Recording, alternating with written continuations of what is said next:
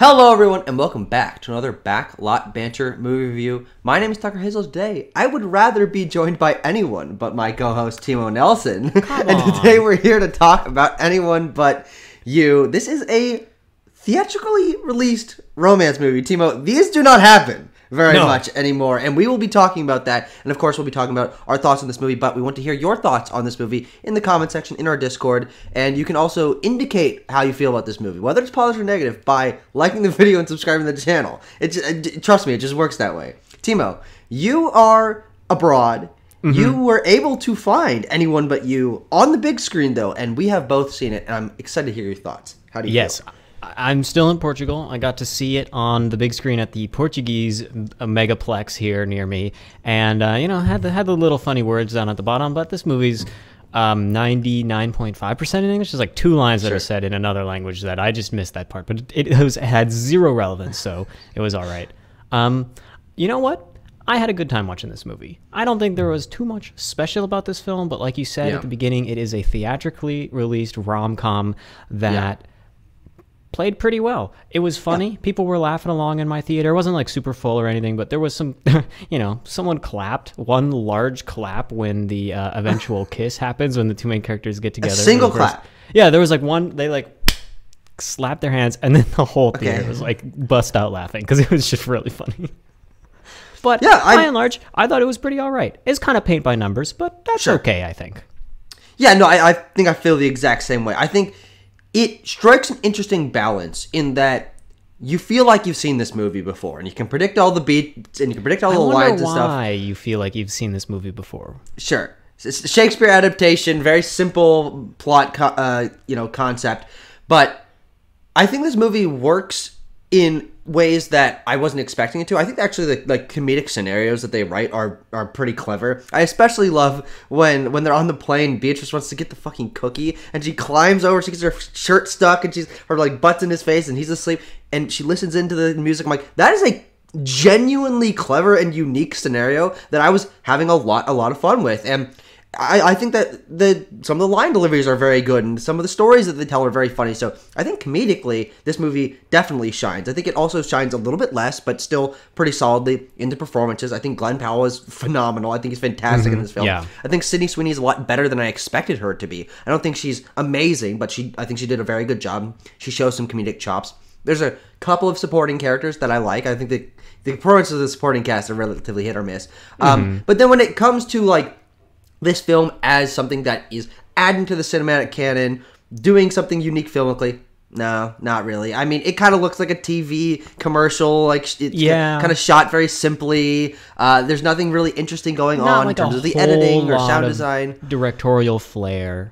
No. But you know what? That's not why you're going to see this movie. Yeah. And so, why are you, Timo? Well, I was going to see the movie because I think Sydney Sweeney is unbelievably attractive. And that she is in this film. This film is full of beautiful people, beautiful locations, and some nice heartfelt moments that, it rang pretty true to me. I mean, the romance was this nice kind of will they, won't they, do they hate each other, do they not hate each other, and that kind of like, I guess, role play in which is what we're following the film, in which they decide they're like, we hate each other, we had this bad experience together, and now we're stuck on this wedding trip.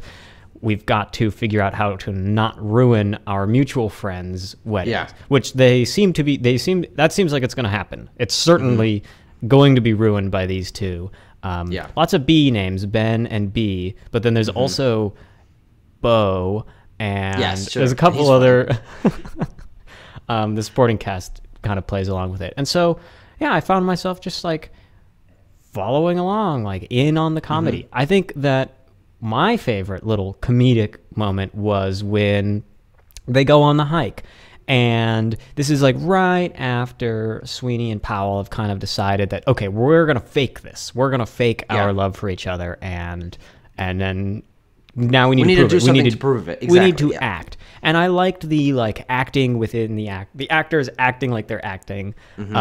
That sold pretty well. And that moment in which they're like grabbing all on each other, grabbing each other's butts, and like it's kind of crude humor, but I mean the film straddles a line between just a straight up rom-com but then also a sex comedy, which it was pushing a bit farther than I thought it would, honestly, in like being sexy, being like you know, not as tame as I kind of believed it would be. And it benefited from that. Yeah, I think that the fact that Glen Powell and Sydney Sweeney are the new up-and-coming, incredibly traditionally attractive actors. I mean, you could have seen are just these Hollywood, kind of people. 100%. Yeah, and they fit into that stereotype in a way that, frankly, most of the actors that we see today don't fit into like traditional stereotypes in terms of how attractive they are, or like the ones that really do came from like the 90s era when that was more common, but they really are just like, frankly, the default attractive white couple. But they they fit those roles very well, and allows the film to sort of play with those stereotypes in fun ways, and then crank it up with a little bit of raunchiness. I think I maybe expected it to go a little bit farther, because it is, I mean, usually comedies in this era have to do something a little bit farther in order to like play to an audience and be like, this is why you're coming out to this, as opposed to watching one of the 4 billion rom-coms that are dumped straight on fucking streaming services or recently. that have already been made. Exactly. So I was expecting to be a little bit raunchier, but I did like that it was like, a will they, won't they, pretty explicit about the fact that they are interested in each other's bodies, and then all the supporting cast like plays into that in funny ways. I thought that the sex humor part of it was a little bit underplayed, but I think it was a solid balance, sure. I mean, well, just thinking about some of the supporting cast in which they're trying to get these two together, I was pretty sold on how much they really hated each other. I think that the progression that the two lovers go through is pretty, at least I felt it through the performances. They sold me on that they were really, there's some looks towards the beginning of the film where they're just like locking eyes and in a like a I hate you kind of way. But as the film progresses, and as we get to the scene on the boat, which this film is full of just unspoken wealth, which is kind of fun to watch. Like if you just kind of like don't really think about it, and you're like, okay, these people are just obscenely wealthy, and they can just go on a yacht for their wedding rehearsal dinner. Yeah. Okay, fine by me. I mean, great. But only like 9 people there. So, and that's the scene where I kind of felt that I felt a change in their performances and in the chemistry between Powell and Sweeney, which I thought worked pretty well. I felt the connection between the two of them, whether it was positive or negative, throughout the whole film. It was like there was the spark it was either like like butting heads or like connecting. Yeah, sure. Depending on which side of the magnet is pointing at each other. Yeah, I agree. I think that their chemistry is why you're seeing this movie. It's why it was made in the first place. It was like, hey, we can put out a rom-com in theaters, and if we get 2 of the most attractive and up-and-coming popular actors to play these roles, people our age who are familiar with them are going to want to go see the hot people fight and kiss. And that absolutely works in this film. I think that you're right. The moment for me isn't necessarily the boat scene, but is when they jump off the boat and they're on the buoy together. I think that's what I was talking about. That is really, I think that might be the best scene in the film. Not only is it unique, I've never seen 2 characters have like a heart-to-heart conversation while sitting in on a buy in a bay. Like what? Yeah, what is that? And then they get picked up by the helicopter. It's not just any bay. It's like in front of the Sydney Opera House. And it's on location. Like they're not shooting this on the volume. They're shooting this in the real life. They really shot on location. I appreciate. Really selling me on Australia. Actually, I want to go there now. No, definitely. I think that the Australian backdrop was something I was a little bit confused by initially. I think it more is just to like put our characters in a situation they aren't imminently comfortable with. Like they have to be in a house together, and they have to be around people that they all don't know incredibly well. But I think by the end of the film, when the multiple culminating scenes feature the Sydney Opera House prominently in the background, I'm like, this is like iconography that we don't usually get too much in movies nowadays, especially because shooting on location is so much rarer. But you think about the scene like Sleepless in Seattle when they meet on the top of the Empire State Building. It's like, that is a fucking movie scene that is iconography, and there's a building, and it's memorable because it's there. Yes. And Shoot they the did money. that here with the nighttime sequence of them on the buoy in the Sydney Opera House in the background, or the camera going around 360 shot of them kissing in front of the Sydney Opera House. It's like Or them being that's a money shot. lifted into the air by the helicopter, yeah. And I don't think they faked that at all. I think that they just did that, which is cool. Yeah. What about? Do you have any favorite moments of comedy from this movie? Well, first, I have a little tidbit, and I think that you were talking about why people would go see this, and you'd go see this because it's Glen Powell and Sydney Sweeney. And for me, I actually got to meet Glen Powell because he was the speaker at my university graduation. Oh, cool. And so I have a funny little story. Did he go to UT? For a little bit. He's one of those. okay. He's one of those funny UT characters that didn't graduate, but the school really likes to pump up and claim as their own, even though he didn't finish. But he was there talking. He gave a nice speech. I remember some of it. And as I was shaking his hand after I got my diploma, after I graduated, I said, "I'm gonna put a wire on you someday. I'm gonna put a wireless microphone on you someday." Oh, and he just kind of laughed. He laughed and I laughed. It was kind of a joke, but it was also, I don't know. Yeah, I meant it. I meant it. Yeah. So glad if you're watching. Yeah, but keep this man in mind. Another reason why I would just go see the film, because I was like, well, this guy, I actually want him to do well in the industry. Yeah, absolutely. So that when I've done well in the industry, I could put a mic on him. No, well, definitely. I think that there is an element to me of seeing this film where I wasn't like super sold on the trailers. I thought the trailer was fine, but I thought there were some moments of comedy that were a little overplayed. I thought Sydney Sweeney's line delivery, especially in the takes they chose in the trailer, were not very good. But as someone who has a very rich and full cinematic diet, I will watch goddamn anything.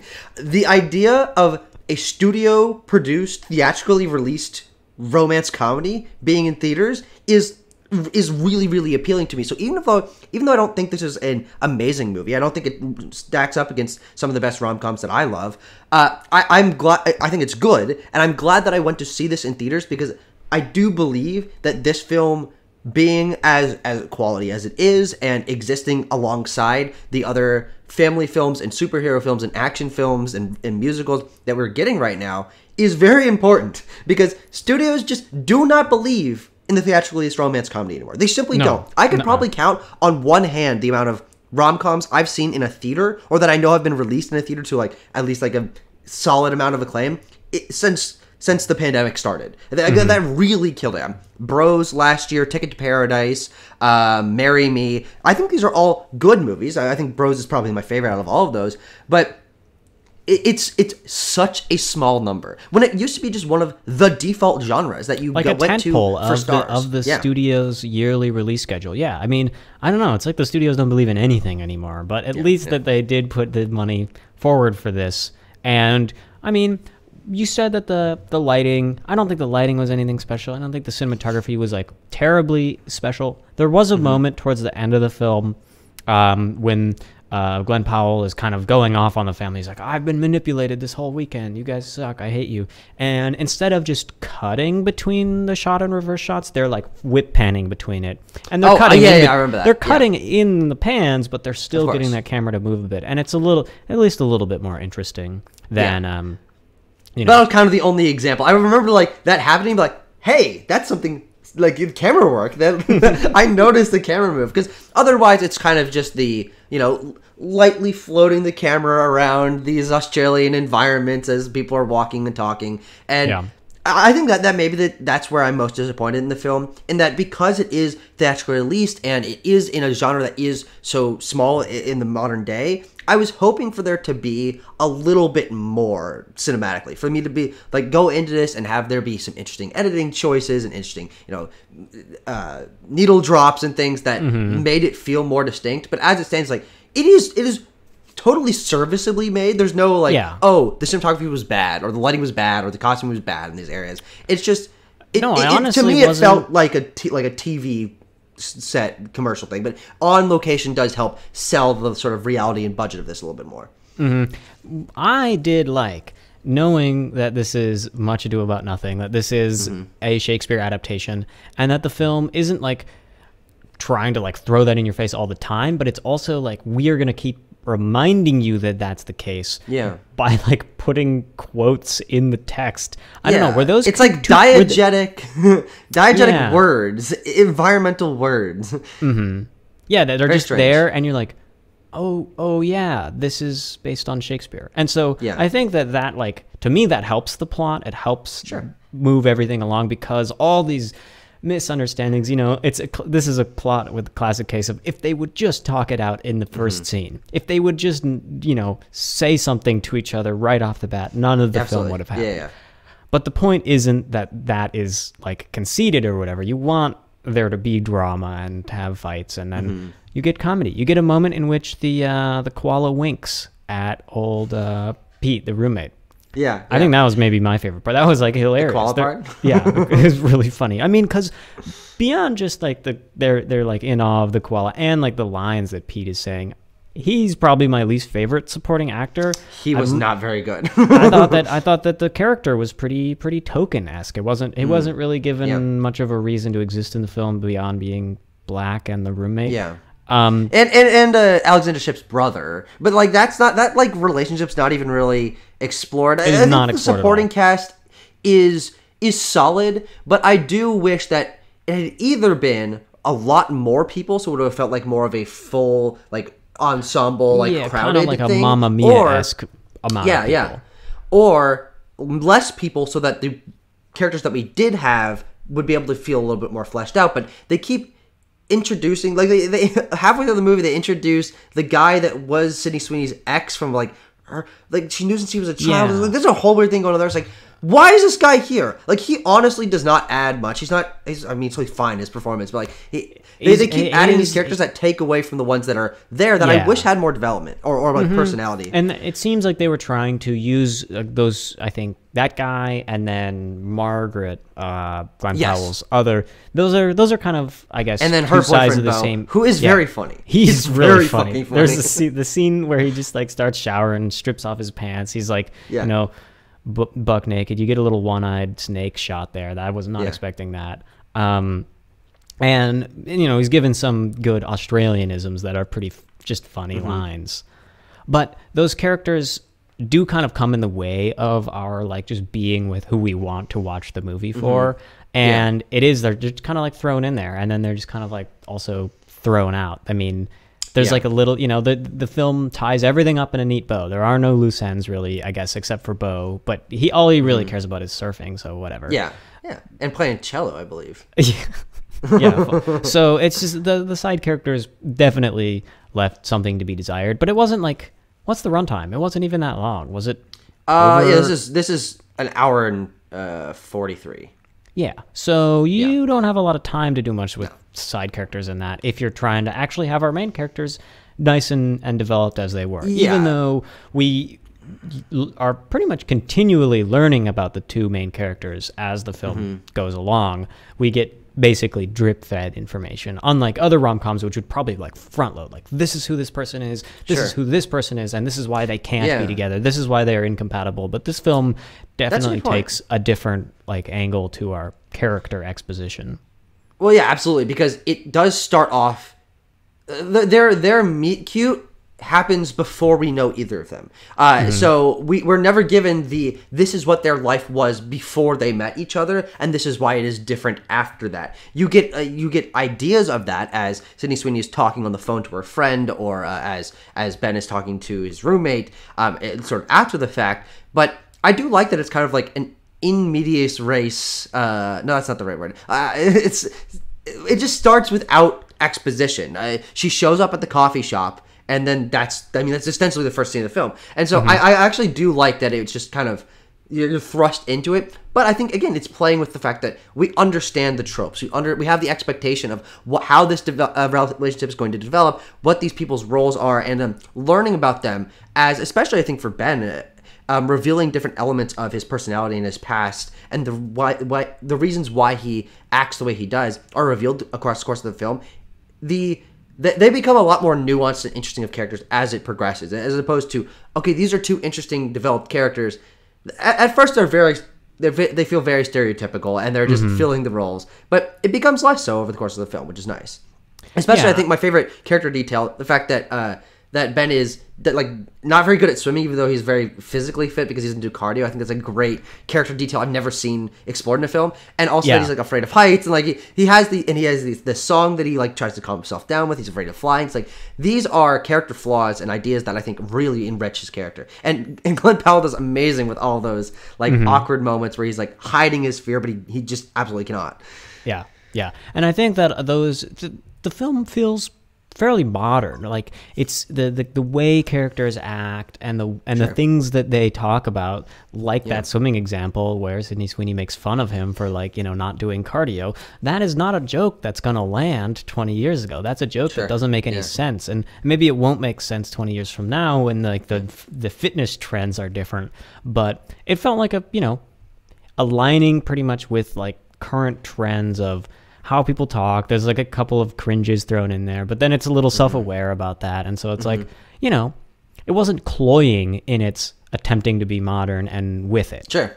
Yeah. It was like, I was like, oh, okay. I mean, knows what's up, knows how people kind of are nowadays as opposed to... absolutely.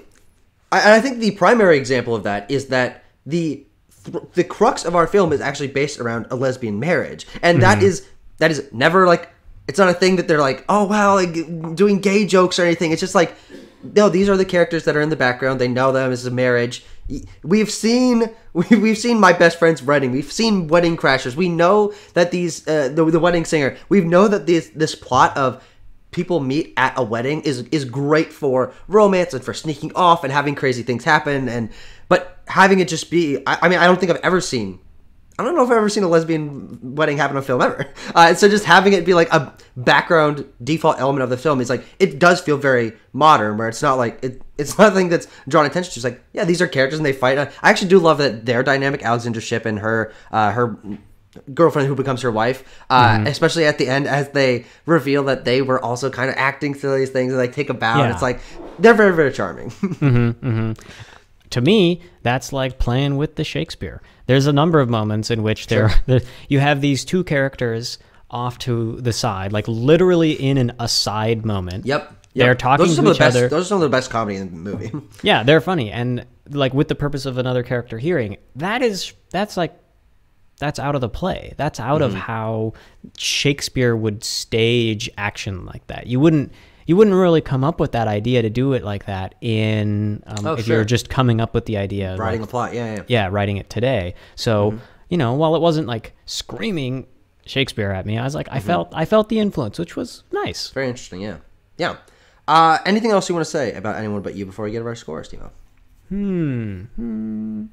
I don't know. Yeah, Needle Drop's only okay. There was the one song that has like the chorus like 1, 2, 3. That was the only song that 1, 2, 3, 4. Everybody get on the dance floor.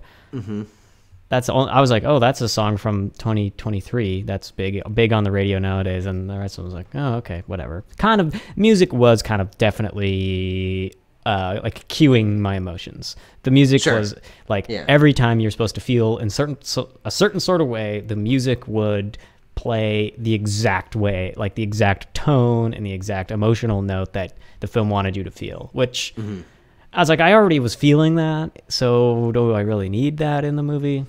I don't know. They can't help themselves, I guess, music directors nowadays in films, but I don't know. You can do better. You can be more creative than that. So okay. Closing thoughts are that this is a good movie. The leads have great chemistry. They are up-and-coming movie stars, and the main thing for me is I want to support studios putting out different kinds of fucking movies, and this is one of them. And it is a good one of those. This is not going to enter the echelon of, oh, you gotta watch this rom-com, but it serves its purpose as a comfortably solid entry into modern romance comedies, which, again, have been almost entirely relegated to streaming services. I mean, Netflix pumps out fucking 20 of those a year, and Hallmark is making 20 of those a month, only in December. But that genre is something that is important for diversifying the film industry, and it seems like this movie's doing okay. It only cost $25 million to make, so it'll probably be at least somewhat profitable. But it just came out overseas too. They got a delayed release internationally. It just came out a week ago here. Yeah. It's a very new movie. Timo, your score for Anyone But You. My score. I'm gonna do it. 6.9. 6.9. Ooh, that's actually pretty high. I mean, that Timo, that's edging on a 7. I know, but it's crazy. not.